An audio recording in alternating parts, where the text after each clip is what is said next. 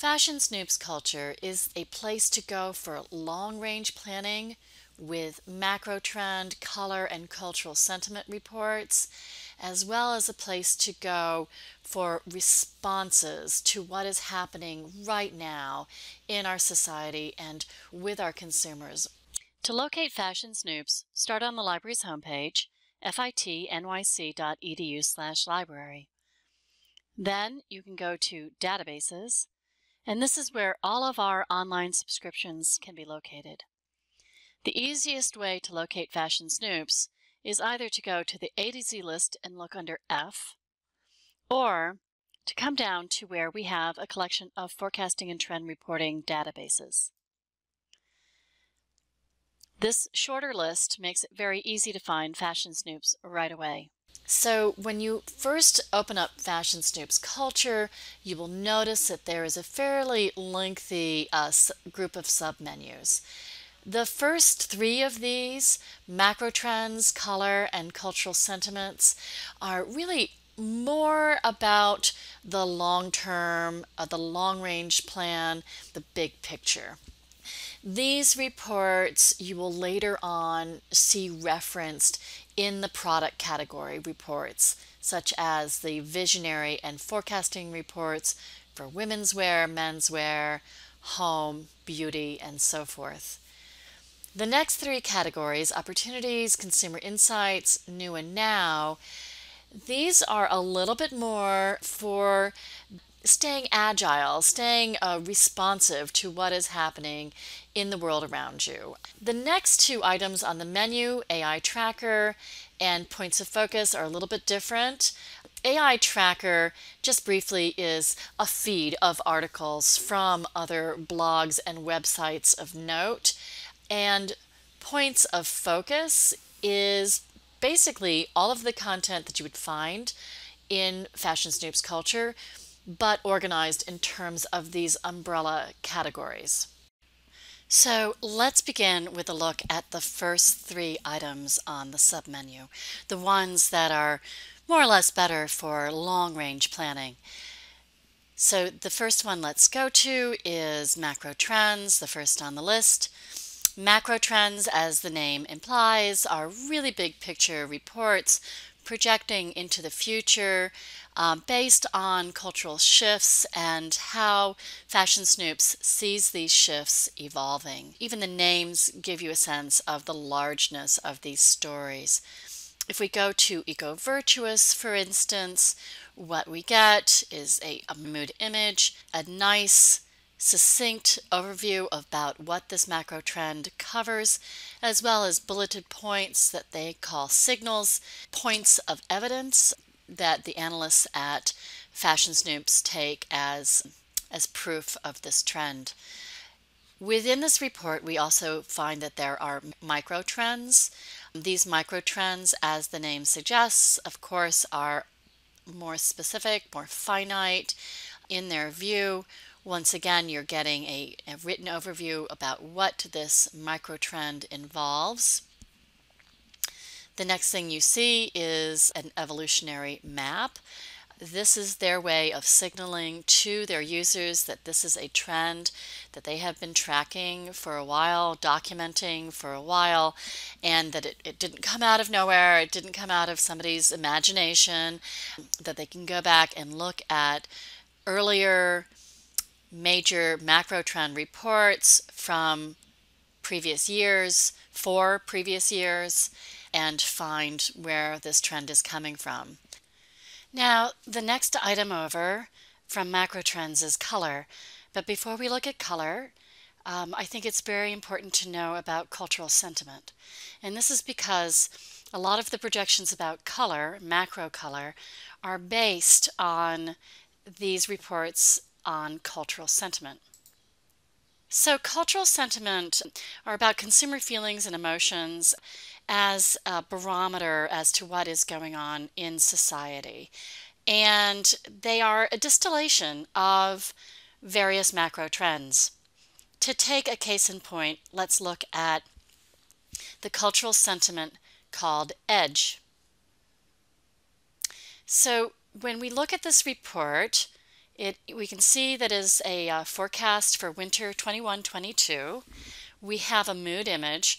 We are seeing apparel in this image. So at this point, there is sort of visibly a reference to apparel.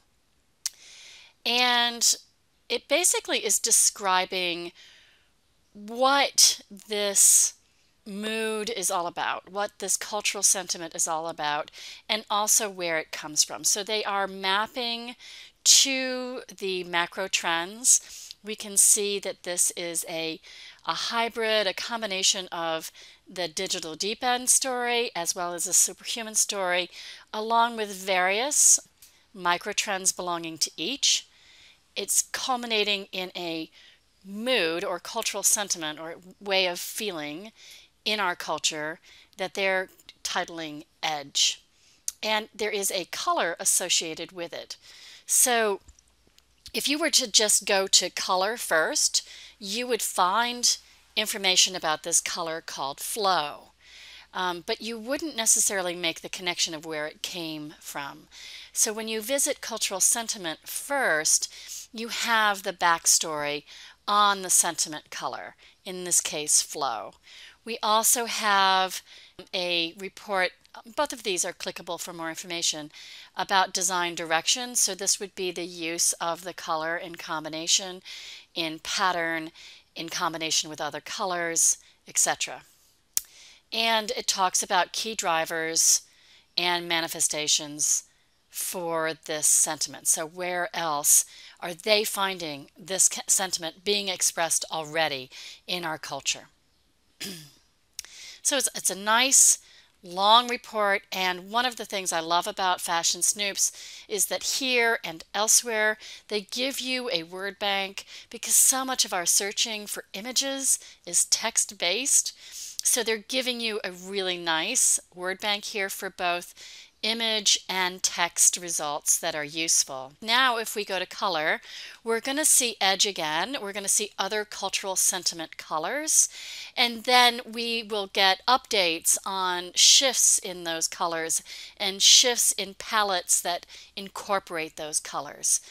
So just to use the same theme, if I go to flow under sentiment colors in the color reports section, I get something quite different. And a lot of this information is very, very practical, in that it's going to tell you what Pantone it is, what RGB it is, and so forth. So this is a lot of really practical information, as well as mood information. And they also are now referencing directly where and how this is applied in the apparel markets and in beauty. And so they go through the color matches. So this is very, very much about your color palette and setting that up, and practical tools for creating a mood board and for confirmation of color prediction. In the last half of this video, we are going to be focusing on the next three areas: opportunities, consumer insights, and new and now. As I mentioned earlier, these three categories are more geared towards staying agile and keeping up with what is happening now so that you can respond appropriately.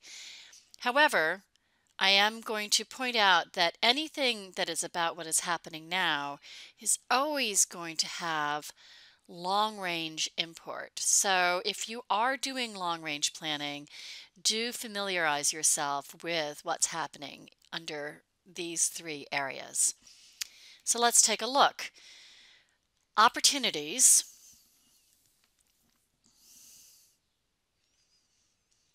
Opportunities is where you're going to find reports with actionable items that reflect either what is happening right now in our culture or in our world, or which focus on ways to proceed in certain circumstances or surrounding certain events. So it's no surprise to see that a lot of these are marked as being about opportunities taking place during the COVID pandemic because this is being filmed during that time. So these are very much focused on now, what's happening now, but with an eye also towards trends that may have lasting impact into the future.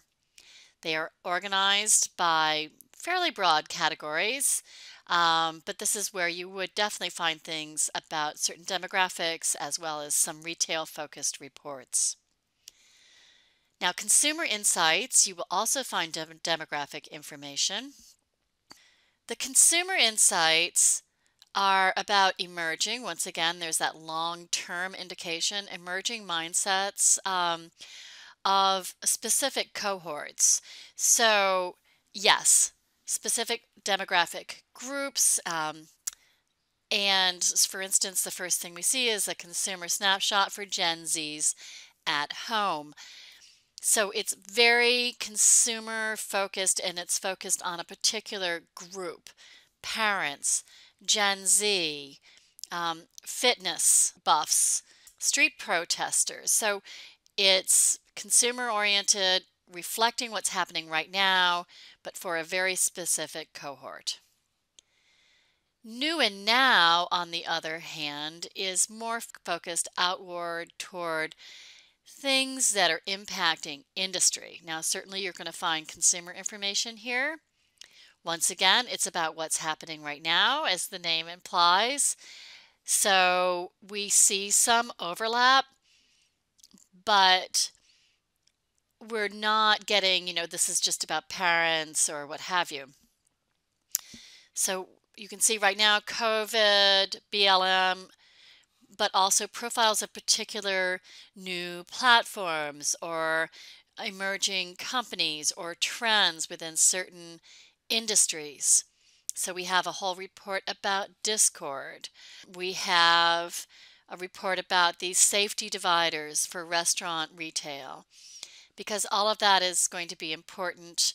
It's important right now, but it's going to be important probably for the long range.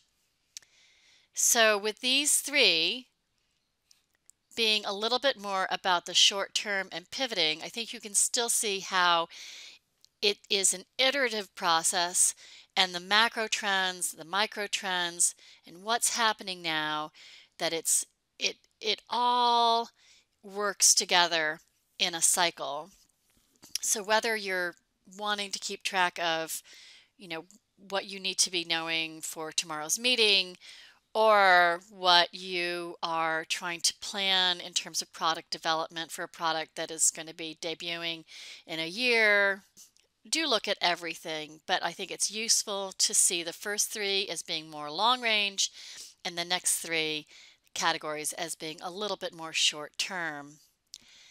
And as I pointed out before, the last two items on this list, AI Tracker covers everything, and Points of Focus also folds everything they've been talking about and then reorganizes it, restructures it under topics. So I hope this has been a useful look at FS Culture. Thank you, and if you have any questions, please be sure to use our Ask the Library service.